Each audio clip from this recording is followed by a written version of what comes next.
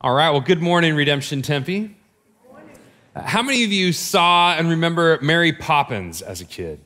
Right, show of hands, show of hands. Somebody out there? Yes, that's right. Well, this Disney classic, this 1964 kids movie, Leonard Maltin, the renowned film critic, he called this Walt Disney's crowning achievement. It won 5 Academy Awards, not only for Best Actor, but also for Best Music. Supercalifragilisticexpialidocious, right? Just a spoonful of sugar makes the medicine go down, right?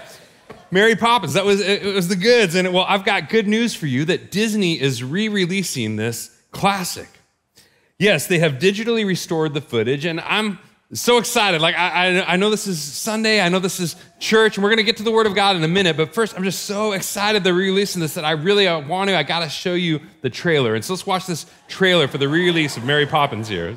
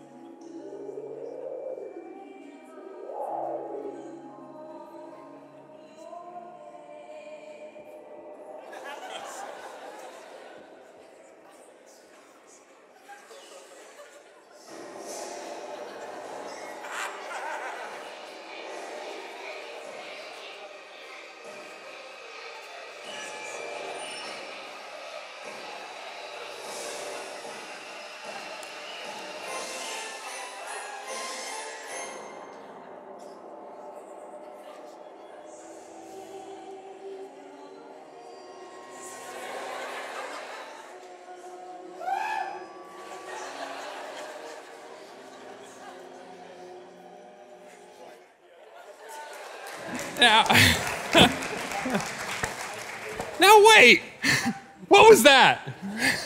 Scary Mary. What have they done to our Mary Poppins? Man, my childhood magic. And they're saying, hide your children. They have turned this classic into a horror film. Now, what's interesting is they have actually, all those scenes that we saw were actually in the real Mary Poppins, right? So they have spliced out real scenes, and yet they have reinserted them into a different storyline. And they have imposed upon it their own soundtrack, their own ominous, foreboding music. And in so doing, they have been able to turn this classic tale into a horror film. They have desecrated the story. And sometimes that is exactly what our culture can do with the Bible. Right? See, today we're going to be looking at a tough passage of Scripture. We're going to be in 1 Samuel 15, and so if you have your Bible and you want to open there and get ready, we're going to be looking at this passage, which is about Saul's destruction of the Amalekites. And many critics have spliced out this scene, have spliced out this story, this chapter of 1 Samuel 15, and have reinserted it into a different storyline, have called this a text of terror, have imposed their own dark and ominous soundtrack of a vengeful and vindictive God. And now it's true, heads up, there's some gnarly stuff in this passage. We've got God commanding war. We've got women and infants mentioned. We've got Saul judged for what can look like showing mercy.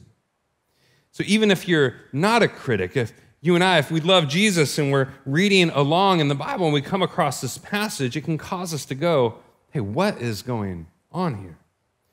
You can find yourself going, man, I thought the Bible was all about God's never stopping, never giving up, unbreaking, always and forever love, to quote the awesome and true Jesus Storybook Bible. Right? And yet, like turning Mary Poppins into Scary Mary, sometimes passages like these can be spliced out to turn the beauty of the biblical story into a horror film. That's what some have done. They plucked it out of context, and when we come across it, it can challenge our faith. And yet I've got good news today that this is actually a good and powerful passage. It's tough, but it's good. And so what we're going to seek to do today is to place this back within the biblical story as a whole to see how it becomes a part of God's good story for the world. So let's open up to 1 Samuel 15 and read starting in verse 1. And Samuel said to Saul, "The Lord sent me to anoint you king over his people Israel. Now therefore, listen to the words of the Lord. Thus says the Lord of hosts, I have noted what Amalek did to Israel in opposing them on the way when they came up out of Egypt. Now go and strike Amalek and devote to destruction all that they have. Do not spare them, but kill both man and woman, child and infant, ox and sheep, camel and donkey. So Saul summoned the people and numbered them in Telaim, 200,000 men on foot and 10,000 men of Judah. And Saul came to the city of Amalek and lay in wait in the valley. Then Saul said to the Kenites, go down from among the Amalekites, lest I destroy you with them. For you showed kindness to all the people of Israel when they came up out of Egypt. So the Kenites departed from among the Amalekites. And Saul defeated the Amalekites from Havilah as far as Shur, which is east of Egypt. Don't be an enemy of God, or your day of destruction will come. The Amalekites here, they have made themselves an enemy of God, an unrepentant opposition to God and his people, and now their day has come. God commands Saul to destroy the Amalekites, and that can sound harsh to us at first. He even mentions the women and children, and we can ask, what did they do wrong? Do they really need to be destroyed? And some have suggested that these should even be listed as war crimes, historical war crimes. 5 observations, however, can help us understand what's happening here. The first is the history of the Amalekites. If we ask, who were the Amalekites? Earlier in the story, if we take this spliced out scene and put it back into the biblical story as a whole, we find that these were not just your friendly next door neighbors. That throughout the biblical story, the Amalekites were unrepentant enemies opposed to God and his people. So in Exodus 17, for example, the Amalekites attack Israel when they first come out of Egypt. Israel is a vulnerable and defenseless nation of homeless, wandering slaves. And God arises to defend them from the viciousness of the Amalekites.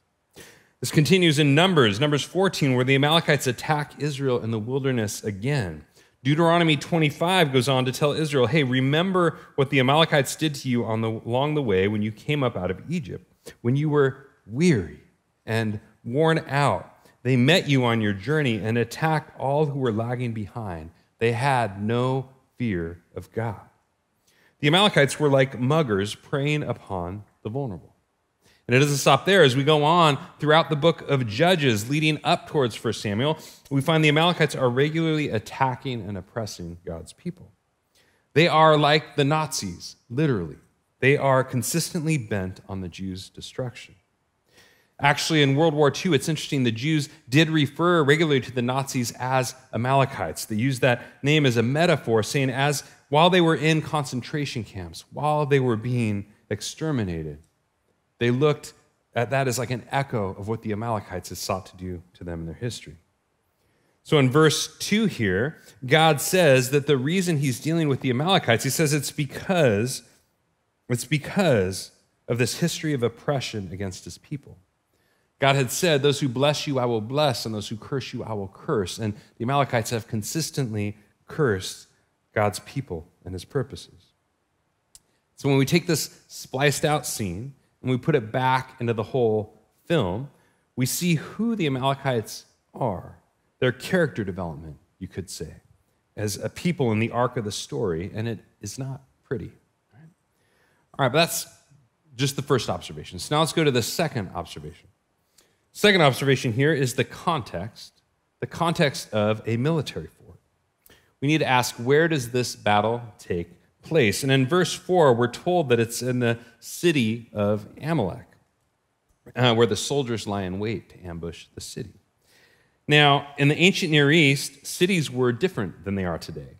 When you and I hear the word city, we think of a civilian population center. But in the ancient Near East, these were small, fortified military outposts or garrisons. I live in the city of Tempe, and I walk outside of my front door, and I see other homes and kids playing in the front yard, and I walk down one direction, and I find like a school and a hospital, and I walk down the street the other way, and you can find restaurants and businesses, because cities today are where the people live. But not so in the ancient Near East. The city, or the Hebrew word ir, these were fortified military outposts, usually small garrisons, that guarded the roads leading up to the villages where the people lived. So the image that you and I, the image that we should have in mind here is that Israel is taking out the Pentagon, not New York City, right? Like God is demolishing the Great Wall of China, not demolishing Beijing, right? These were defensive military installations, not civilian population centers. When we place this spliced out scene back into the whole film, we see that in the pattern of Old Testament battles against cities, these were military skirmishes with forts and garrisons. Okay, the third observation that can help us here has to do with the nature of ancient warfare. Like, how is this battle taking place? In ancient Near East, in war, civilians kept away from the battle. They kept their distance. I think one challenge for us today is that when we think of ancient warfare, a lot of our imagination and vision has been captivated or informed by like the Middle Ages, or maybe even Lord of the Rings, right?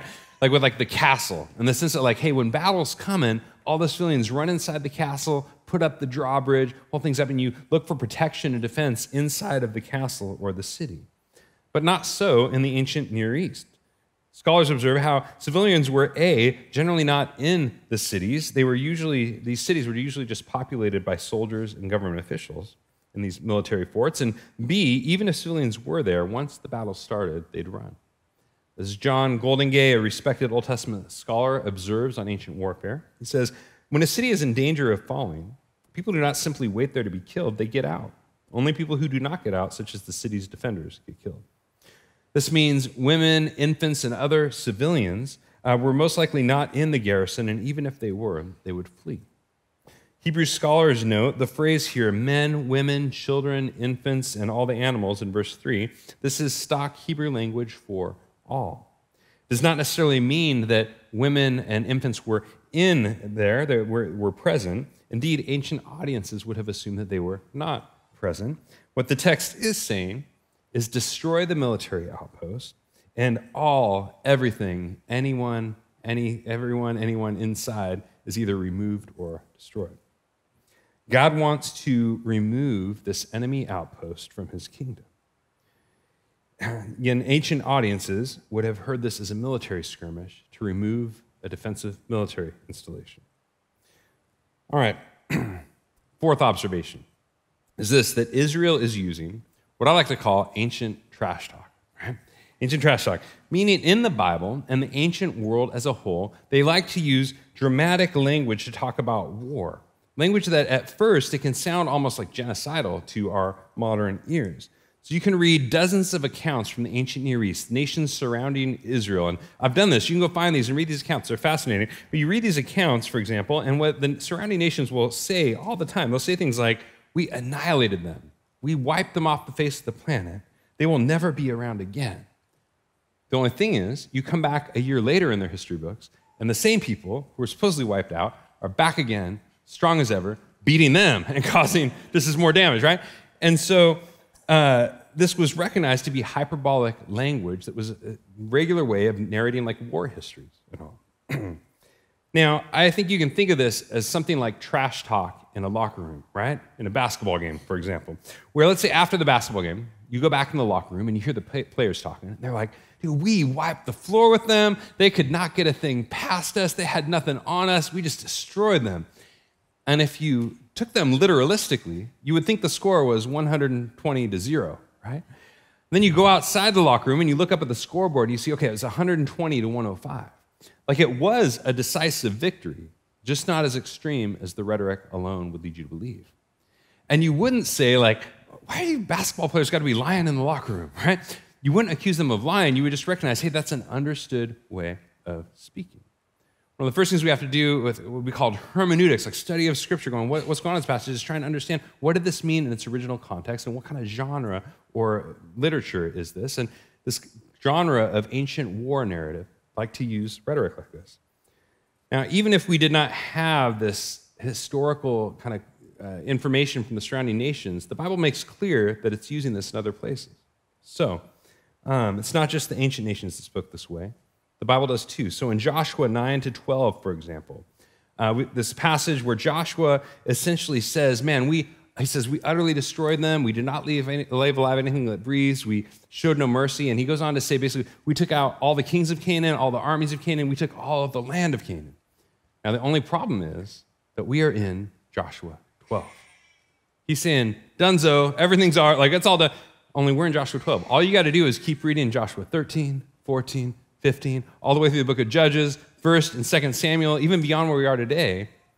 And you can see, you can go many generations and books of the Bible later and find out that these enemies that Joshua supposedly wiped out are still around, strong as ever, causing all sorts of trouble.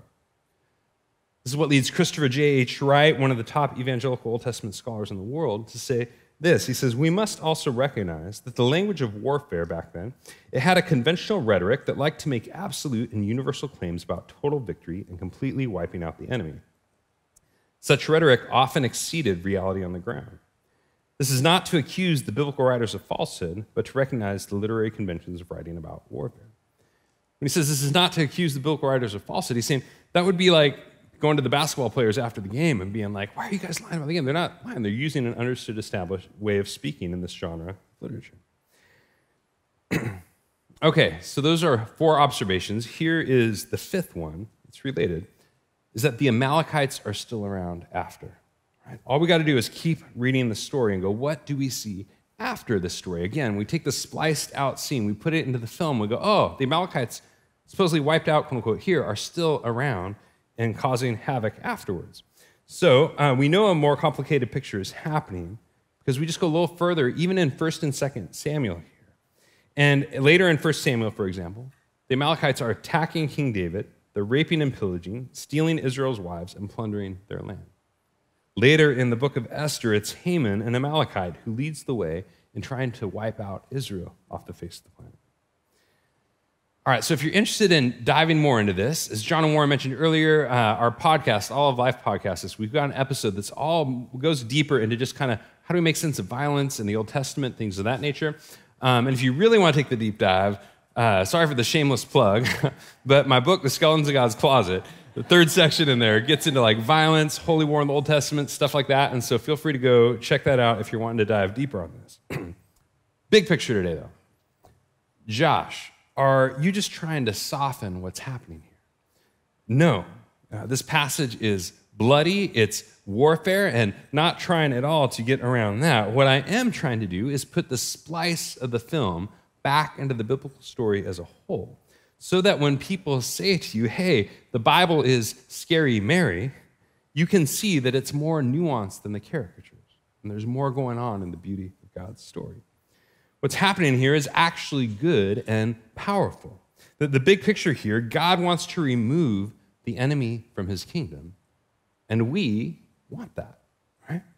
Like you think of Ukraine and Russia today. The Russians have made themselves an enemy of the people of Ukraine. They have attacked and invaded. They have raped and pillaged. There has been a history of Russian aggression and oppression against Ukraine. And it's not just an event, but it's a pattern in their history. When President Zelensky, when he calls his people to fight the Russians, to kick them out of their homeland, to take them out, we get it. Like the people of Ukraine have lived in fear from Russian aggression. They have seen their daughters raped, their sons killed, and their land pillaged. They have to summon courage to defend their homeland. Victory here would be good news. If they removed all of the Russian military installations, they would say, hey, we can finally live in peace from aggression and oppression. The news of Russia's forces being destroyed and removed from their homeland would be good news. They wouldn't be like, dude, why would the president ever order that? They would be like, we can finally live in peace. Thank God, they would say, that the trauma and tragedy of this horrible history has come to an end. Similarly, the Amalekites getting knocked out here, it's good news. Israel would be rejoicing to hear this because they get the bigger story that it's wrapped up in. They have lived that bigger story. The Amalekites have made themselves an unrepentant enemy of God and his people, and now their day has come. And similarly for us, God's good kingdom is coming for his world. He will be victorious over all his enemies, over all those who remain unrepentantly opposed to his good kingdom and his good ways. So I think the significance of this for us today is don't make yourself an enemy of God, or your day of destruction will come. Right? Don't make yourself an enemy of God, or there's a day of destruction that's coming. Now, you might find yourself going, well, hey, I'm not an enemy of God, right? Like, I haven't invaded countries. I haven't killed the weak and vulnerable. I let God have his space and I have mine. But what we find in the bigger picture of the gospel is that if you have not submitted your life to God as king, then you are an enemy of his kingdom. Jesus says that you are either for me or against me. There's no neutral territory. There's no in between. And in the bigger picture of the gospel, we have all made ourselves enemies of God's kingdom. We have all been like the Amalekites, vandalizing and causing havoc and all towards God's shalom and his flourishing and his good purposes for the world. We are all those who find ourselves in need of amnesty, in need of grace, in need of forgiveness. And the good news of the gospel is that Jesus gave his life for you. That Jesus said, the sentence of death that they were under, that you are under, I'm going to bear that myself so that you can go from being an enemy of God to his friend. That you can go from being in rebellion and opposition to becoming a citizen of his kingdom. To going, Jesus is welcoming you in with open arms because God, the triune God, has gone to the cross, has reconciled your sin, has paid the price that you could be reconciled with the triune God. And I would admonish you, I would encourage you today, don't put it off, right? You might be going, my life is going fine today. I'm okay. And maybe it is, right? But here's the thing. God is patient, but his patience will not last forever. We see that with the Amalekites. He's been letting us go for generations, but now the day has come. I believe the language over here, it's pointing to going, God is patient with the sin and the injustice and the stuff that's wreaking havoc in his world. Because God is good, he is patient with our rebellion. But also because God is good, his patience will not last forever. And if you find yourself an enemy of his kingdom rather than one who has had your sin dealt with and come into the embrace of Christ and the arms of his kingdom, then if you're not there, that's a road that leads to destruction. The road of seeking to live life on your own terms is a road that leads to destruction. So don't put it off. Turn to Jesus. Let's keep going. Let's pick up in verse 8. So after Saul defeated the Amalekites, it says, and he took Agag, the king of the Amalekites, alive, and devoted to destruction all the people with the edge of the sword. But Saul and the people spared Agag and the best of the sheep and of the oxen and of the fattened calves and the lambs and all that was good, and would not utterly destroy them. All that was despised and worthless they devoted to destruction. The word of the Lord came to Samuel, I regret that I have made Saul king, for he has turned back from following me and has not performed my commandments. And Samuel was angry, and he cried to the Lord all night. Let's go down to verse 19. Samuel gets up and he goes to confront Saul. And the heart of this confrontation, verse 19, he asks him, why then did you not obey the voice of the Lord? Why did you pounce on the spoil and do what was evil in the sight of the Lord? And Saul said to Samuel, I have obeyed the voice of the Lord. I have gone on the mission on which the Lord sent me. I have brought Agag, the king of Amalek, and I have devoted the Amalekites to destruction. But the people took the spoil, sheep and oxen, the best of the things devoted to destruction, to sacrifice to the Lord your God in Gilgal. And Samuel said, has the Lord as great delight in burnt offerings and sacrifices as in obeying the voice of the Lord? Behold, to obey is better than sacrifice, and to listen than the fat of rams. For rebellion is as the sin of divination, and presumption is as iniquity and idolatry. Because you have rejected the word of the Lord, he has also rejected you from being king. Partial obedience is disobedience. We see here that partial obedience is disobedience. This is the fall of Saul, you might say. Like last week, we looked more at like the downward spiral of Saul and this trajectory he was on, and today this is kind of like the crash and burn at the bottom. Saul only does a partial obedience here, and yet God considers it disobedience. Saul's like, hey, Samuel, I obeyed. I took out the Amalekite armies. I knocked them out of the land. And Samuel's like, no, you only partially obeyed. You pounced on the spoil, and you took the king for yourself. Now, Saul's act of disobedience here is that he spares King Agag and the animals. And we hear that today and think, oh, look at Saul. He's showing mercy. He's being nice. He's being kind, right? No. Why did God judge Saul for being kind and merciful here? And we're back kind of to Scary Mary. But that's not what's happening here. Saul is not displaying mercy here, but greed. When we put this spliced clip back into the biblical storyline as a whole, what we find is that Saul is displaying greed here, not mercy. Let me explain. You go back to Deuteronomy, and God commands Israel not to take plunder. You see, in the ancient world, greed was a major motivation for war. You conquer your neighbors, and you take their stuff. And you take their king captive like a trophy for your victory. God was saying, though, back for his people in Deuteronomy, he said, not so for my people. I don't want the surrounding nations, in essence, to be able to say, like, this was just for money. No, this is not about greed, but rather divine judgment. That's where this phrase, devoted to destruction, comes in.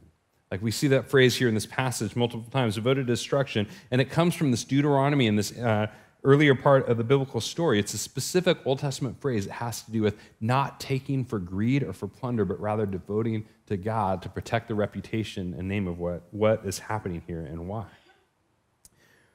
When we take this spliced clip and we set it back into the biblical storyline, we see that Saul is not displaying mercy here, but greed. He's taking the king like a trophy for his victory. He's taking the animals as plunder to make himself richer. In verse 12, it says that he set up a monument to himself, to his own glory, rather than God's. In verse 19, it says he pounced on the spoil, taking the best stuff for himself. And he's not only doing all this, Saul is doing all of this as king, as a leader, held to a higher standard. And he's doing all this in disobedience against God.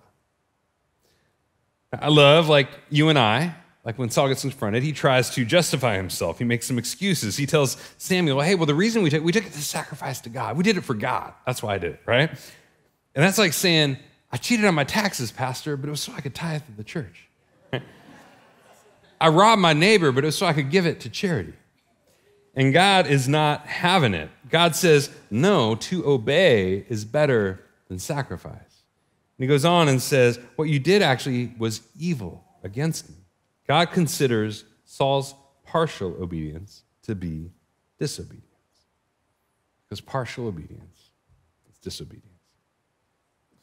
Yeah, I remember when I first started following Jesus back in the day, and I was like, God, you can have it all. Like, I'm following you. I'm all in. Whatever. I'll go anywhere. I'll do anything. I'll move overseas. I'll sell everything I have. And I started, going to church, and I was reading my Bible, and I was praying. I was practicing spiritual gifts. I was doing all things. I'm like, God, it's all yours.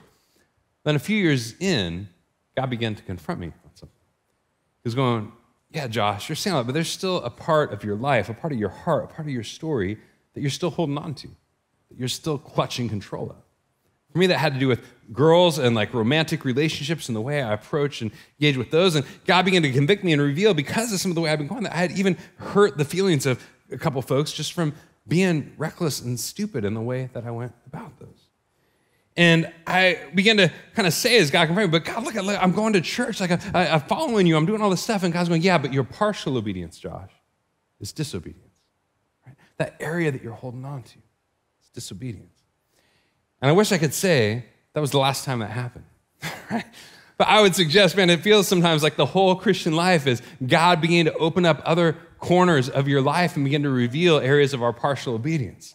I love the ancient mystic Teresa of Avila. She talked about like the house of the heart with all these different rooms, or the castle, the interior castle of the heart. And Jesus, over time, he's continually going to different rooms. He's going, hey, we got to get the cobwebs out of here. We got to sweep the dust out of here. And that's what it's been like for me. As a matter of fact, even just preparing this passage, I realized that like man, this week, I realized about 6 weeks ago, my wife and I felt like God was saying, hey, I want you to give this certain amount of money to some specific folks, And I was like, all right, God, it's all yours. It's your money anyways. Of course, I'll do it, right? And then I got busy and kind of put it off, and I got to figure out, how to send it and whether to do that. I'll get to it. I'm just really busy right now. Right? And I came to realize, I was realizing, man, it's been like 6 weeks, almost 2 months. I still haven't done it. And I was kind of using I'm busy to put it off. But I found God convicting me going, really? And I opened it up in my heart and kind of going, oh no, I'm still kind of clutching control here. I actually, deeper down, I feel like money and security and I'm having a hard time letting go of some of those things. I found God once more going, hey, Josh, your partial obedience is disobedience. So if you see me at Chase Bank tomorrow afternoon making a wire transfer, you'll know what I'm up to, right? Right? But here's the thing for you and I. Your partial obedience is disobedience. Your delayed obedience is disobedience. Your resentful obedience is disobedience. Your begrudging obedience is disobedience. And it is because you were made to live in trusting submission to God, going, God, I entrust myself to you. I trust your ways better than my ways. I trust you for my life better than trying to cling to and hold to it myself. And I wonder this morning, is there an area of your life that you're holding back from God today? Maybe where you're going, hey, God, you can have the 95%, but this 5% I'm going to kind of hold back onto for myself.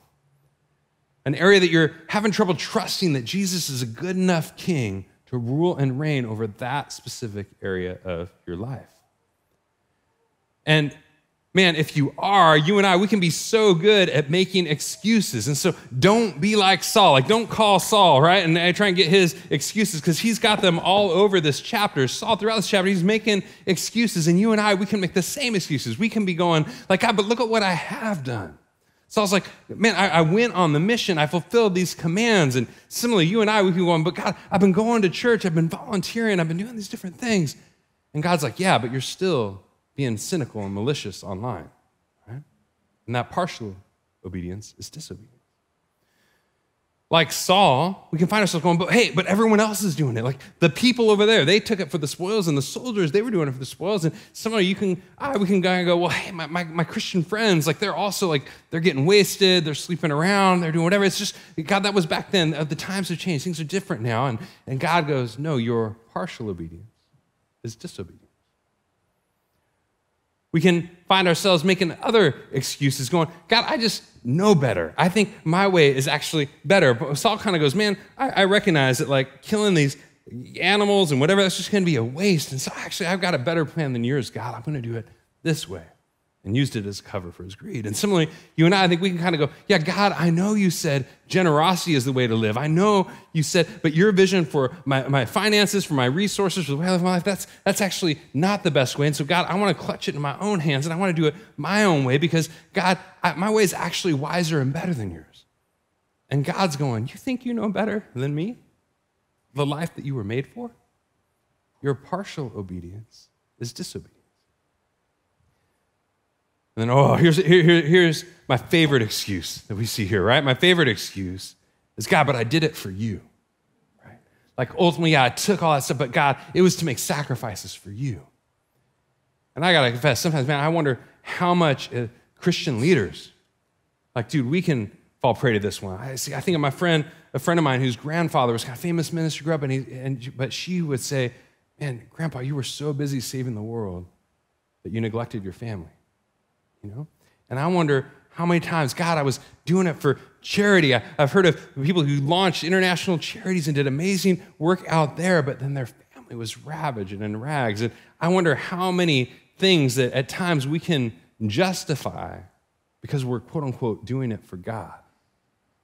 And yet Jesus says at the end, there are many who will say, God, didn't I cast out demons and save all these people and whatever? Didn't I do all these amazing things in your name? And Jesus is like, away from me, I never knew you, right? Because your partial obedience is disobedience. I believe that God is calling us to something bigger. He's going, I want to establish you as a leader. Maybe not like a king like Saul over the whole country, but establish you before your friend group, before your family, before your workers, within your neighborhood, going, if I'm going to entrust you, God is saying, with that kind of authority, with that kind of presence, with that kind of power in your area, then I need you to submit your life to mine as king. Because when you do, I can invest you with that ability to image and to reflect me, my goodness and all. But where this starts is like a full submission to Christ. Full submission going, Jesus, your ways are better than mine. I trust myself to you, Jesus. That we would entrust ourselves to Christ as king. All right, well, big picture, I want to leave us with two takeaways this morning. What I would see is sort of two key takeaways from this passage. And the first one has to do with, when we're reading the Bible, how to handle a tough passage. First takeaway, going, how do we handle a tough passage? I love a beautiful thing about preaching through books of the Bible, like we tend to do here, is you can't avoid hard passages like these, ones that can maybe feel like landmines that you kind of want to go around. So, no, we got to grapple with this. We got to deal with this. And I think that's really helpful because I've found over the years wrestling with not just kind of the fuzzy verses that we put on the mugs and the whatever things in your house, but like wrestling with the fullness of God's story. It actually is sharpening, and it helps you see God more clearly and more fully and understand him better. We believe in the authority of God's word here, that he has revealed himself to us and that the whole story points to Jesus. And so we want to look for God and in the whole story. We want to understand him through the whole story. We want to submit ourselves to God and his authority through his word. But what do you do when you come across a challenging passage like this? Well, I'd encourage you not to ignore it, not to go around it, but to wrestle with it, to grapple with it. And here's a few tips that I think can be helpful as we become a people of the word, a people of God's word and spirit. First tip would be this. We place it in the whole story, right? Place the clip in the context of the whole story. That one of the challenges, I think, at times can be we read a verse out of context. And I love what a friend of mine, Dan Kimball, says in his book, How Not to Read the Bible, going, read it, but just don't read it this way, right? And one of these says, don't read a Bible verse, like on its own, out of context. Read it in the context of the passage. Read the passage in context of the book, and the book in context of the story. It's one of the challenges, kind of like Scary Mary, is when passages get spliced out like clips and removed from the overarching story, and we can miss the bigger picture that they fit into. And so read the tough passages in the context of the whole story. That's where the right context in which we begin to understand it better. Tip B, second tip here, tip B is take confidence in the character of God. That the global and historic church, under the authority of God's word in the scriptures, historically has understood that God, the God revealed through this whole story, is God of life, light, and love. That Jesus is he's the revelation of God. You want to know what God looks like? Look at Jesus. And so that doesn't mean that if we come to a tough passage, we can kind of discard it. No, but it means we can grapple with it going, okay, I may not understand fully what's happening here, but I know, God, that you are good. I know, Jesus, that you are my authority, and I can trust you even when I'm trying to grapple with how to reconcile that with this particular passage. Tip C, I would say, is be okay with I don't know, right? Like sometimes you grapple with it and go, I don't know, but God, I'm still going to trust you, right? And I've had some insights when it comes to Scripture that have taken years. And I've actually come to love that about the Bible, that I think it was made for a lifetime of reflection and meditation and community, that we would meditate on Scripture, we reflect on it, we grapple with it, the community. And there are times where I believe it's okay to come across and go, I'm not quite sure, God, what to do with that, but I'm okay with that. Like, Jesus, I know you. God, I know you, and I'm going to trust you with that. D, though, I'd say the final tip here would be, tip D, is that if you are really grappling with something, I believe you can bring that to the global and historic church. One of the things that's been so liberating for me over the years has just been to find like, oh, I'm not the first person who asked that question, right? Like how, whatever, ridiculous to think like, oh, I came up with that question, right? No, like there is a global historic church. We as pastors are here with you to try and help grapple with them. We might not know the answer. We can grapple with some of that together if you come across something. And I found such beauty reading a passage like this in the context of churches in Vietnam under persecution for me. like transform things. But man, they're under the boot of power, and they're waiting for God to come and establish his kingdom and liberate them. And there's insights from Augustine and leaders in church history that are amazing. So big picture there is encouraging us to not avoid and go around, but to grapple with even the tough parts of God's story as we engage with the Bible, seeking to be a people under the authority of his word. Second takeaway here is that this passage, I believe, it speaks to our future hope. This speaks to our future hope. We live in a world marked by oppression. I mentioned earlier the situations with Ukraine and the Nazis, and my mind goes to other places today too, like Joseph Kony in Uganda and South Sudan, whose violence has led to the abduction of over 66,000 children to become child soldiers and sex slaves, and displacing over 2 million people. Or I think of the Uyghurs in China and what many believe to be a new form of genocide, event of genocide happening today. We see this oppression around the world, and it's not just today, but historically, the blood that cries up from the ground of those who have been slaughtered and treated unjustly throughout the history of our world. And it's not just global and historic. There are people sitting right here in this room. There are some of you who have endured terrible and traumatic things from the hands of other people. And we can find ourselves asking, does God see? Does God care? Will God address it? And what I believe we find here is that yes, God is patient, but his patience will not last forever. Yes, God is patient. Because he is patient right now with the situations like in Ukraine and the crazy things going on in the world and even the things that happen in our own lives. God is patient because he is good, desiring that people would come to repentance. But we also read that because God is good, his patience will not last forever. That there is a day that is coming when Christ will establish his kingdom securely for good, and no longer will sin and death and evil be able to wreak havoc and destruction. That no longer will those who currently do be able to harm and threaten and destroy. That Jesus will uproot the enemy installations from his kingdom, so to speak, on earth, right? And that will be good news. We will rejoice that the victory of God has been accomplished on earth as in heaven. That Christ is Lord. Every knee will bow and every tongue confess, and his kingdom be established with the security of his peace forever. And so, this story has a happy ending, right? The story has a happy ending, not because Mary Poppins wins the day and flies back up into the clouds, right? But rather because Jesus has won the day, and he is coming. He will descend back, bringing heaven to earth, establishing his kingdom forever, and we will live in the security of his peaceful kingdom. So the invitation this morning is to Jesus, our better King. As we come to the table this morning, if you're a follower of Jesus, this table is for you. We come to the bread and the wine, a sign of Christ's body given and his blood shed for us. That even now, Jesus, our exalted King, present with us through his Spirit, he gives us of himself through his bread, his wine, through his body, and his blood.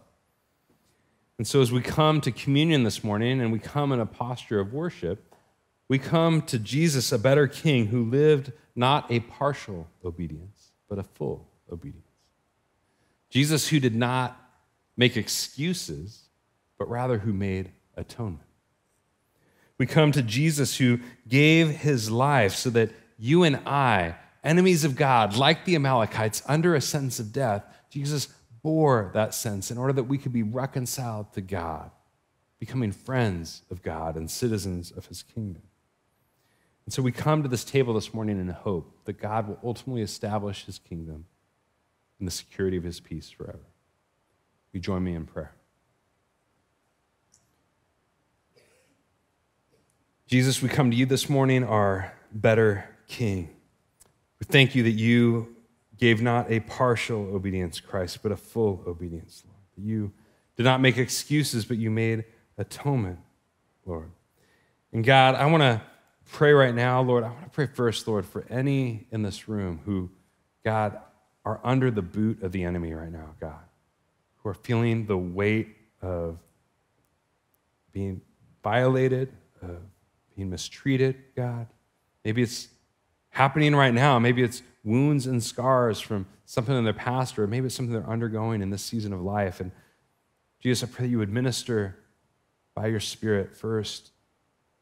God, first, I just pray you would liberate them, God, that you would remove any shackles that are binding us as your people today. And second, God, where it's not going to happen yet, Lord, I pray, Lord, that you would bring the confidence of your hope, that your kingdom is coming and that those enemies do not have the last word.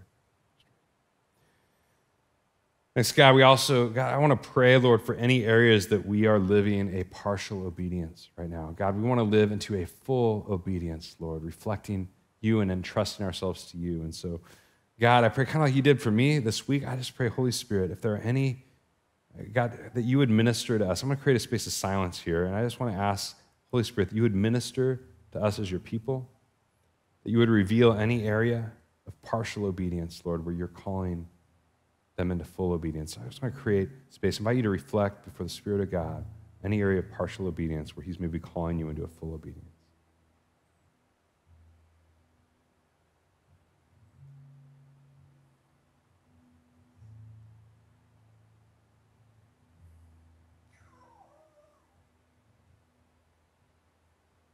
Jesus, we want to give you a full obedience because you give your full obedience for us. Because you are a good king that we can entrust ourselves to, because the whole story of Scripture points to you and speaks to your goodness. We want to know you more through your word, through your Spirit, and give our lives fully to you. God, I thank you, Lord. We thank you this morning that we can have future hope. In the midst of a world racked by oppression, injustice, greed, and other things, Lord, knowing that those things do not have the last word, Jesus, you do. Your kingdom does. So we entrust ourselves to you. We worship you this morning.